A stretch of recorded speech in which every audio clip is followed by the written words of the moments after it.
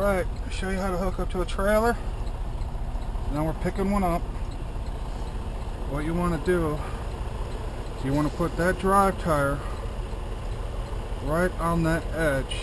See where that chrome strip comes down to the white? Right underneath that edge. Nice and slowly. See how the truck dipped down? That means that the landing gear wasn't dropped too high. So now nice and easy and in. And that click means that the locking jaws came around the kingpin, so now I do my tug test right now, so that way if there's any problems, it's just going to drop right onto landing gear. So I'm not going anywhere. Completes my tug test. Turn your truck off, leave your hazards and your running lights on. That way you can check your lights while you're walking around. Alright, that's when you saw when I dropped. Now I'm going to work from inside out, work from my service line, electric line, emergency line. Those are all connected.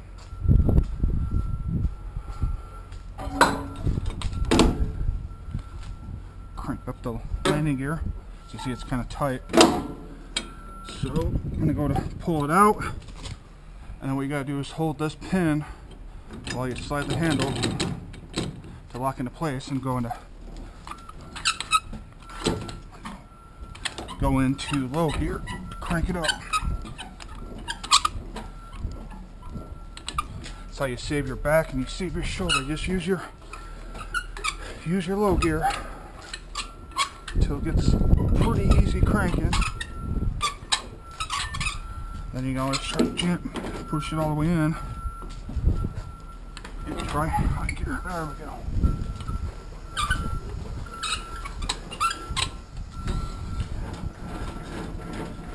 Crank her all the way up.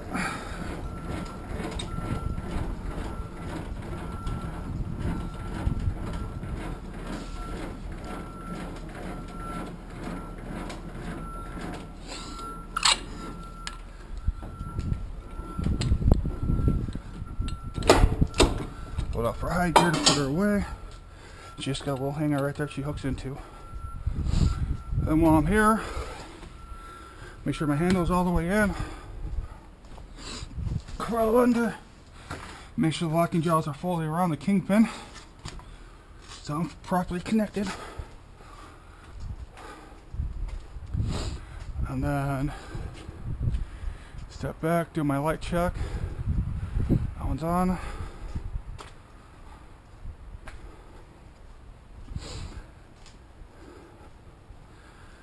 On and flashing. Do a quick check over my tires. Make sure I got no major problems.